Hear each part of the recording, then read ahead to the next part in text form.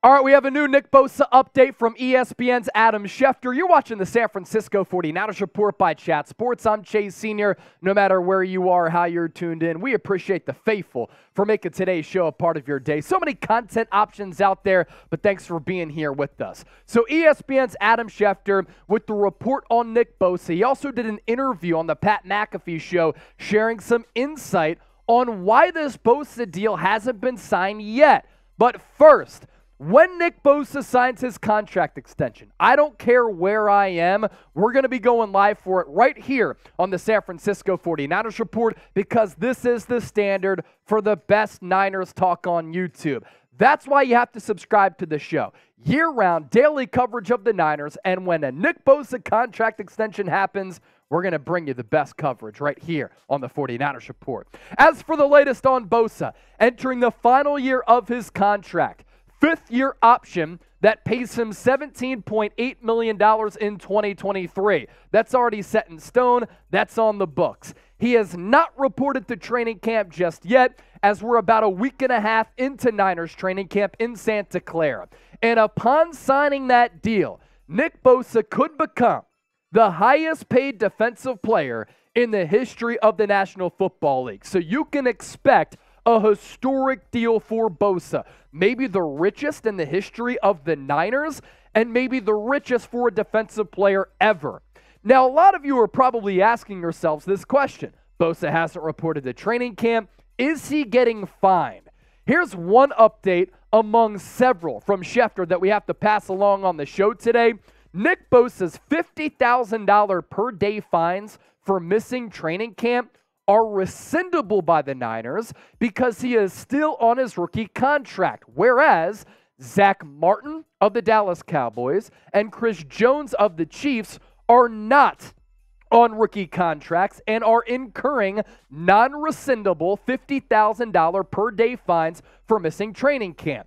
So the translation here, Nick Bosa is not getting fined by the Niners for being away from the team because he's on that rookie contract. That's not the only update from Schefter on Bosa. We're only getting started on today's show. If you want to be informed on this situation, this is the show to watch. But first, today's poll question is this.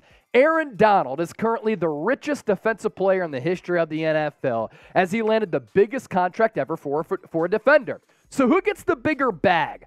Is Bosa going to overtake Aaron Donald, type NB, or is it going to still be Donald of the Los Angeles Rams, type AD? Let us know in the comment section right now.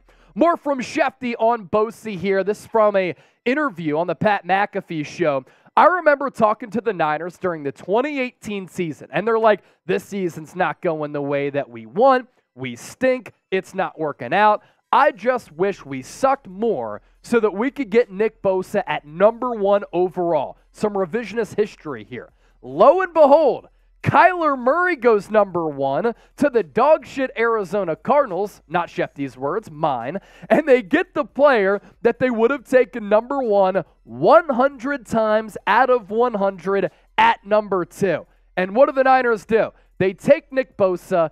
They love Nick Bosa. They're going to sign Nick Bosa. My guess is Nick Bosa is going to be the highest paid defensive player in NFL history. Now, let's segue to this. What could the biggest deal in NFL history look like for a defensive player? Of course, there are a lot of quarterbacks who are getting paid big-time dollars. Patrick Mahomes, Jalen Hurts, Justin Herbert, Lamar Jackson. Those latter three players, the younger ones, all happening this offseason. Here's the current construct of that Aaron Donald deal that Bosa is trying to overtake. 3-year deal that he signed with the Rams. It was worth $95 million in total money, average annual salary of $31.6 million with the guaranteed money at $95 million. So that's Aaron Donald's contract that Nick Bosa is looking to unseat as the highest paid deal ever.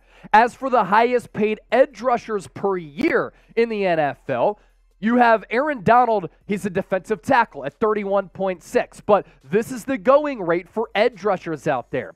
TJ Watt, currently the highest average annual value at $28 million. Nick Bosa at 27 even. Myles Garrett at 25. Khalil Mack, 23.5. Max Crosby, 23.5. Bradley Chubb, 22. Trey Hendrickson, $21 million.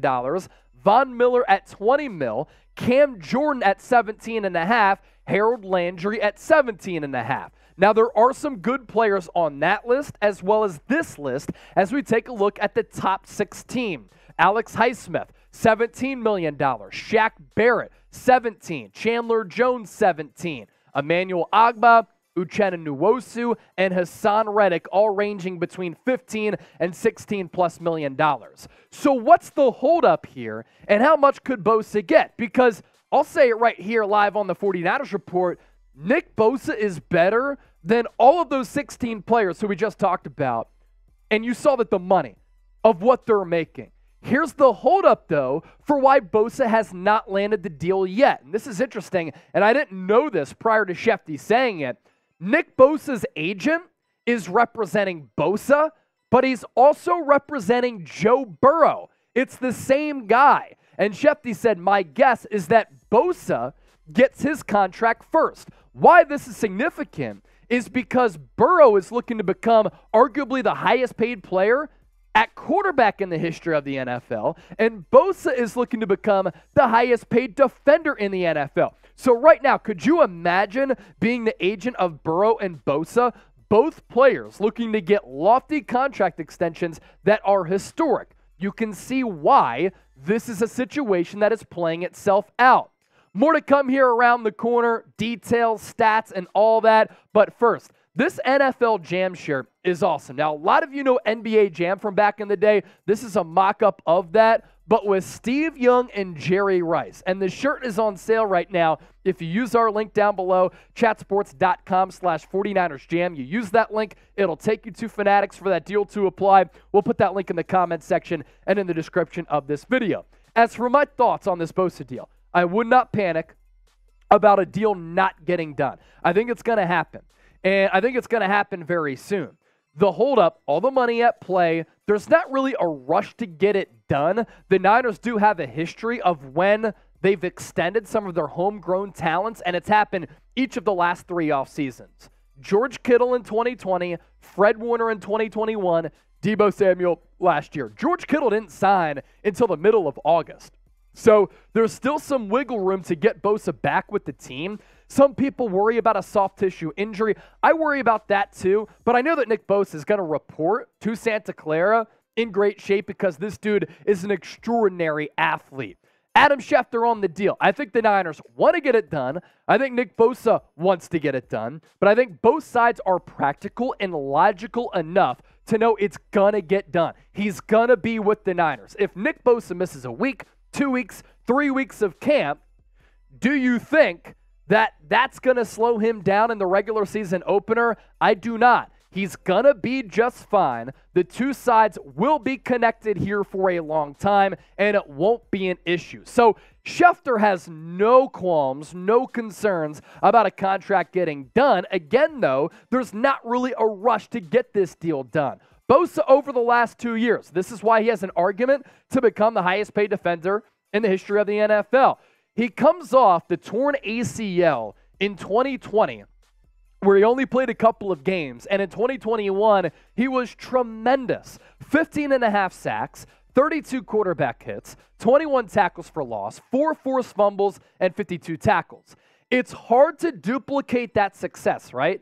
Bosa was able to do that. He becomes Defensive Player of the Year last year with 18.5 sacks and 48 quarterback hits. But some of the analytical Pro Football Focus numbers, even more impressive than the numbers that we just showed you. Because Bosa earned a 90.9 overall PFF grade. He was good against the run, obviously better against the pass because that's his forte. Run defense grade of 81.1, pass rush grade of 90.9, 508 pass rush snaps for Nick Bosa last year. He's able to tally 41 hurries according to PFF. Sometimes the databases have different numbers. 30 quarterback hits, 90 total pressures for Bosa to go along with 39 stops. And why I think he's going to get more money than Aaron Donald, better player currently, younger player.